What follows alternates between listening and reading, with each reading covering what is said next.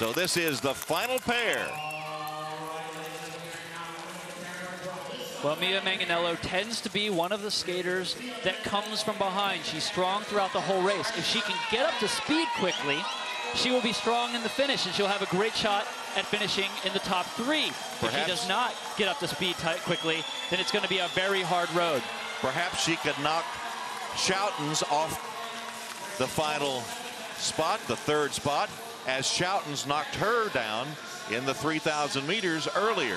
Well, it's certainly what Manganello is hoping for, and she looks like she's off to a very good start. You look at her position, she's crouched, she's low, she's got a lot of power, she looks relaxed. It doesn't look like this is costing her a lot. She's got a good speed. She was 2 seconds off the time by Bo and Bergsma, but that's not surprising. They're the best 2,500-meter skaters in the world.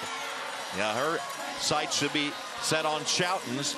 2 minutes, .827 for the 3rd spot. That lap was about 1 second faster than the first lap skated by Schoutens. Again, what Schoutens did so well, though, was be strong at the end of the race. Acker and Manganello, final pair.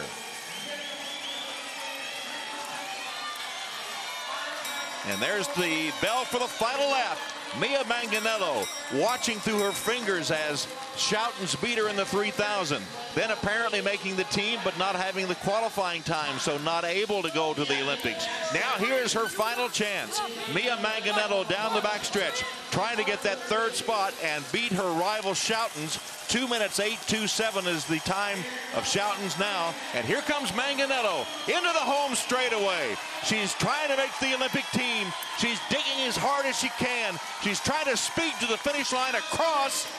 Her time, 1:59.31. She has made the Olympic team.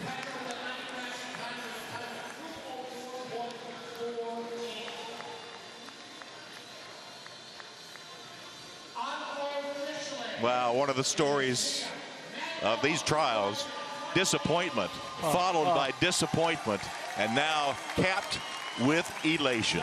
After a stressful week, race after race, just coming up short by technicality in one event and just by getting bested in another, she makes the team. She's been fighting for this since she was 13 years old. In 2002, after those Olympic Games, I met a young inline skater named Mia who came out to see the oval before she switched. She has been fighting ever since then. She took a break to become a pro cyclist. She felt like she wasn't done yet in the sport. That's the smile of an Olympian right there.